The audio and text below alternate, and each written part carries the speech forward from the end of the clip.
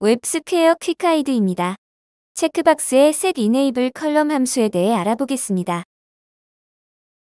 이 함수를 사용하면 특정 항목들을 선택 목록에서 동적으로 비활성화할 수 있습니다. 사용 예입니다.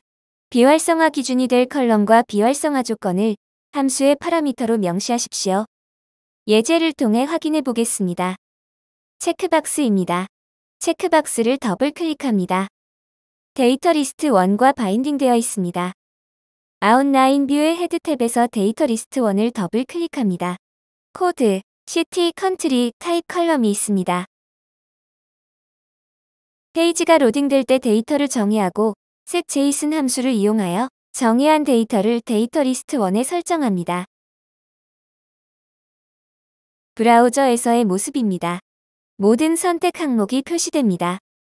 좌측의 트리거 버튼에는 온클릭 이벤트가 걸려 있습니다. setEnable 함수의 첫 번째 파라미터는 컨트리, 두 번째 파라미터는 코리아입니다.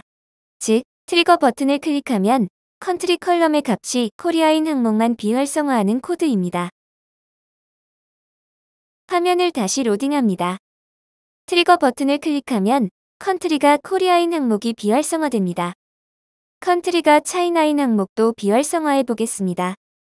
setEnableColumn 함수의 두 번째 파라미터로 차이나를 추가하고 저장합니다. 화면을 다시 로딩하고 트리거 버튼을 클릭합니다. 컨트리 컬럼의 값이 차이나인 베이징 항목도 비활성화되어 표시됩니다.